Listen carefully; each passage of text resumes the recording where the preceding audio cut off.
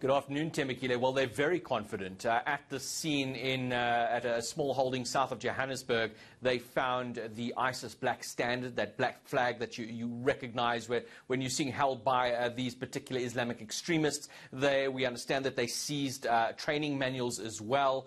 And one of the suspects, we understand, is already on the watch list. This is a crime intelligence-led operation, and there is one suspect who's still outstanding. So the crime intelligence officials that I'm speaking to are very confident that what they've stumbled across here is not just a small kidnapping and ransom operation, but rather a racket that is potentially linked to other kidnaps of individuals and possibly murder.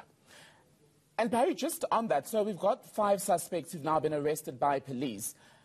Do we have an indication of how big this terrorism cell might be? Because I remember a conversation at the beginning of this month where South Africa had apparently received a threat from the group saying to the country, stay out of the conflict in Cabo Delgado, Mozambique, or face some sort of backlash.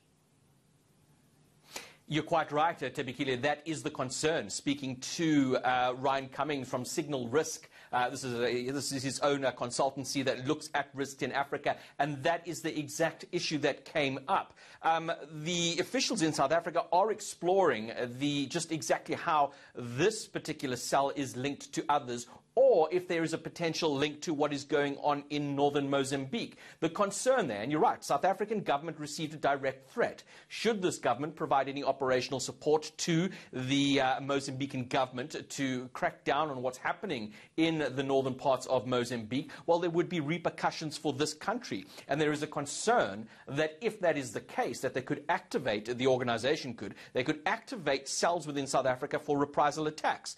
Ryan Cummings telling me that this is exactly the concern, and this is the concern coming from within crime intelligence as they explore other links, other operations related to these particular 5 individuals who've been arrested so far.